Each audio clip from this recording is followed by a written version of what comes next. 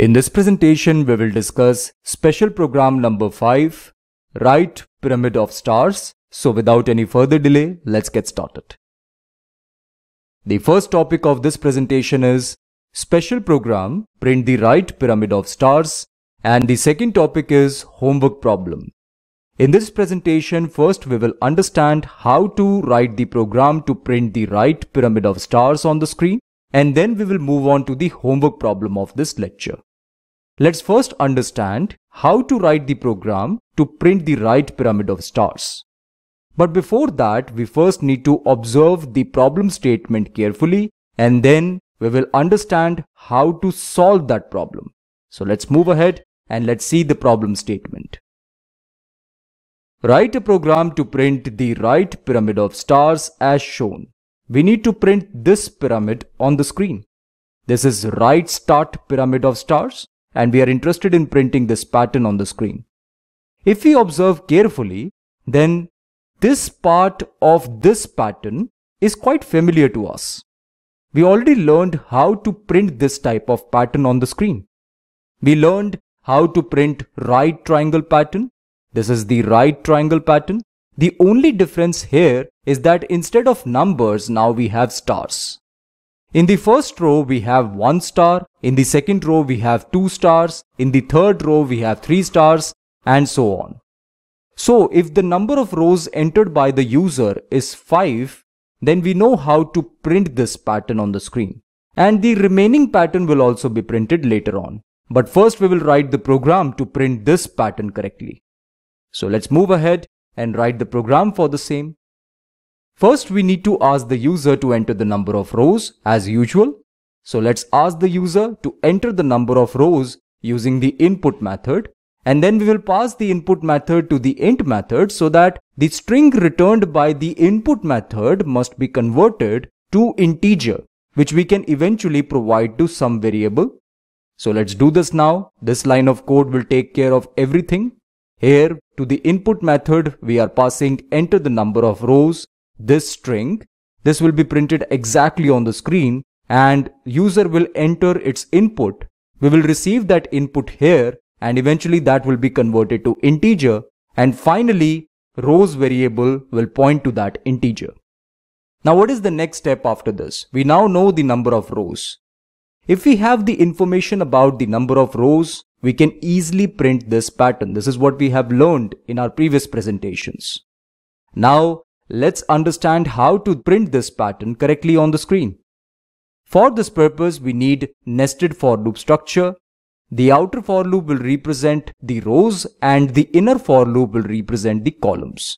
Let's first write the outer for loop statement.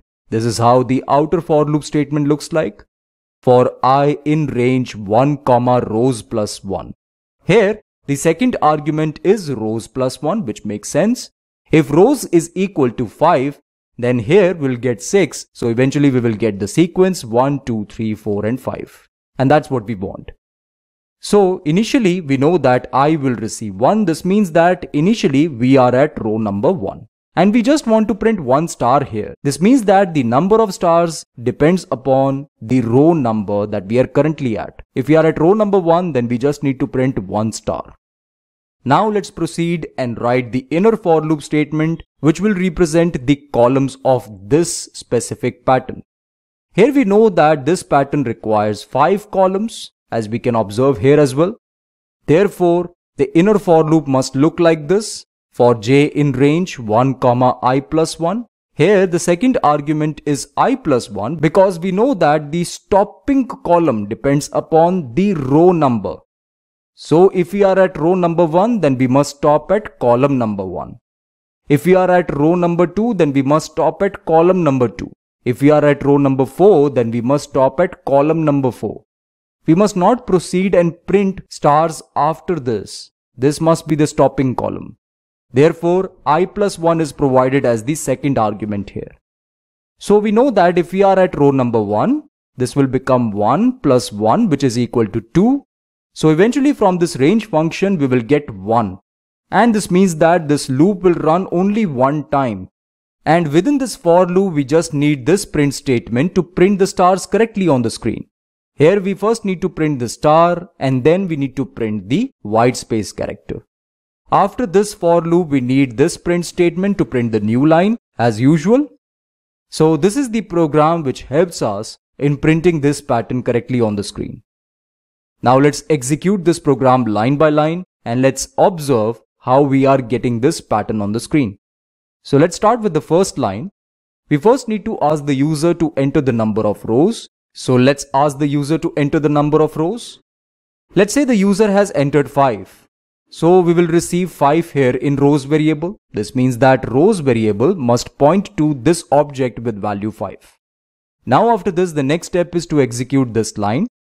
Here, variable I will initially receive value 1. Therefore, I must point to this object with value 1. Now what is the next step? We need to execute this line. For j in range 1, I plus 1. We know that I is 1, therefore this must be replaced by 2. We will get 1 from this range function. This means that this loop will run just one time. This means that variable j must point to the object with value 1.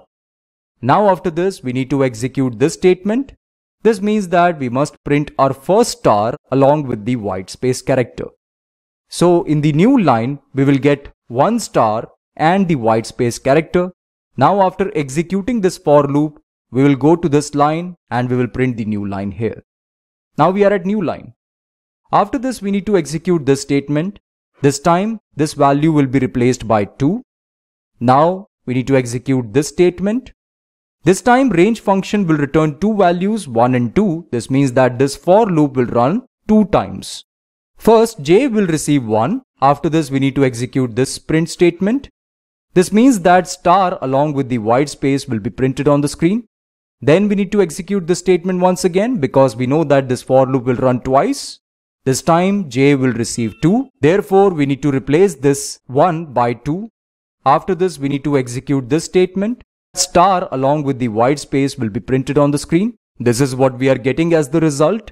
Now we know that we are done with this for loop. So now we need to execute this statement. This means that we will now move to the new line. We know that the remaining part will also be printed by this code without any problem. So I'm not going to execute each line after this. I'm just going to print the output on the screen. This is the pattern so obtained and we are done with this pattern. This means that now we need to move ahead and print this pattern. So let's go ahead and this time now we need to print this pattern on the screen. How to print this pattern is the main question. If we observe this pattern carefully, the first row contains 4 stars this time. Second row contains 3 stars. The third row contains 2 stars. And the fourth row, that is the last row, is containing 1 star. We know that the outer for loop decides the number of stars that will eventually get printed on the screen. We learned this from this pattern. The outer for loop decides the number of stars that will be printed in each row. Because the outer for loop gives us the row number and row number decides the number of stars that will be printed on the screen. So if we are at row number 3, then we know that 3 stars will be printed on the screen. But this time, we need to do complete opposite thing. If we are at row number 1, then we need to print 4 stars this time. Previously, if we were in row number 1, then we need to print just 1 star. But this time we need to print 4 stars. This means that we need to change the situation completely. The outer for loop will change in this case. Now let's write the outer for loop statement first and let's see how to print this pattern on the screen. The outer for statement looks like this. For k in range, rows minus 1, 0 and minus 1. Here we are passing 3 arguments to this range function. This time we need to start from rows minus 1, which is equal to 4 because we know that rows is equal to 5.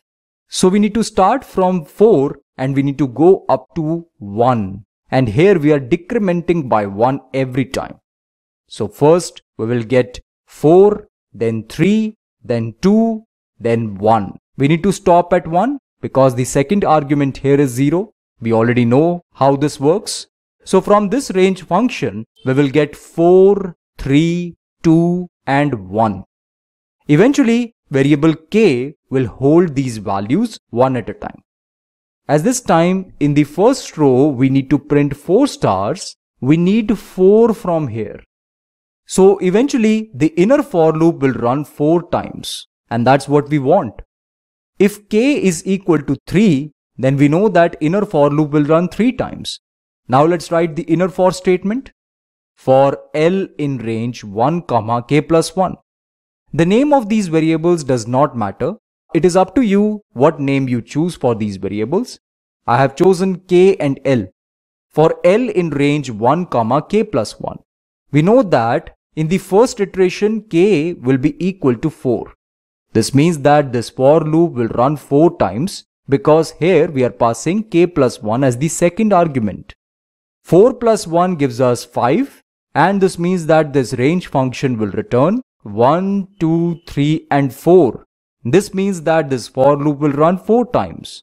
And within this for loop, we will use the same print statement as what we are using here.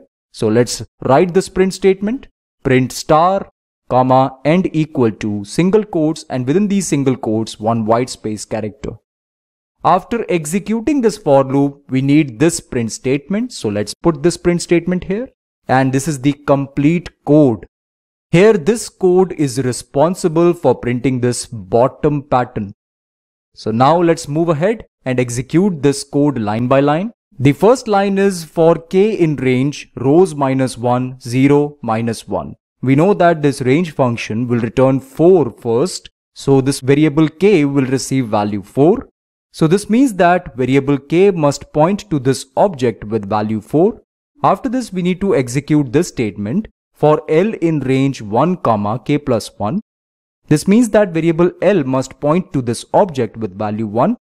Now we need to execute this statement. This means that the first star along with the white space will be printed on the screen.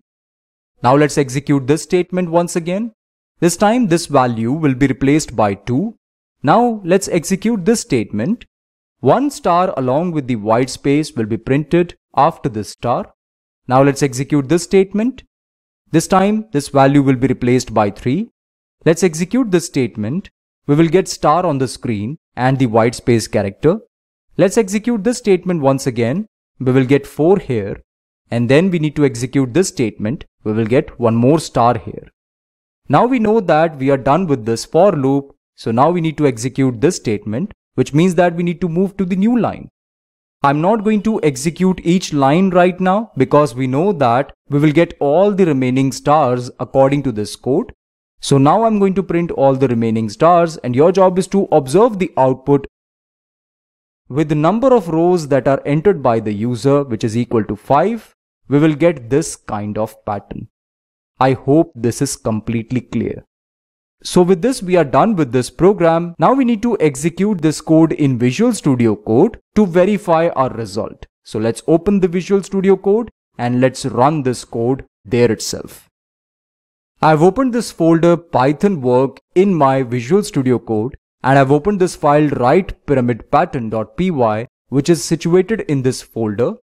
This is the code of the write pyramid pattern, and now we need to execute this code. So let's open the new terminal and let's type Python, then white space, then name of this file followed by .py extension. So let's type it here.